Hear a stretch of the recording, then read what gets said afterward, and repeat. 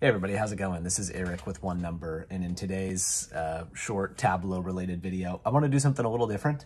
So I want to run a trivia question by you, which is what percentage of the US population lives in each time zone?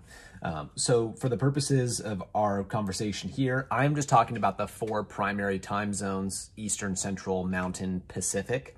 So let me just say this. If you don't know the answer, don't go Google it yet. Pause the video. I'm serious. Pause the video and either jot down or just think about what you think the distribution is across those four time zones by percentage. So like, 25, 25, whatever you think that is. So I'm going to give you a couple seconds to do that.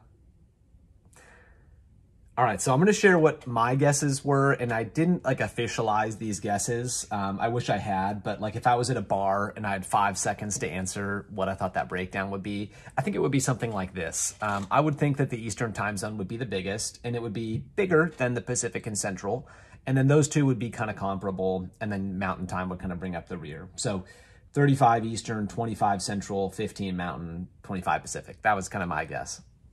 So I looked into this, and I couldn't find the most recent up-to-date data, but I did find several different sources that talked about the breakdown of the population based on the 2014 census figures. And this is the answer, which seems crazy to me. So the Eastern time zone is almost 50% of the US population. The Central time zone is yet another almost 30%. So you've got almost 80% of the population living in Central or Eastern time. The Mountain time is a very small percentage of the population, not even 7. And then Pacific, mostly California, helping us out here, would be about 16%. So I'm in Seattle, so I think that, my perception of the world is skewed. I thought there was more people on the West Coast than there really is.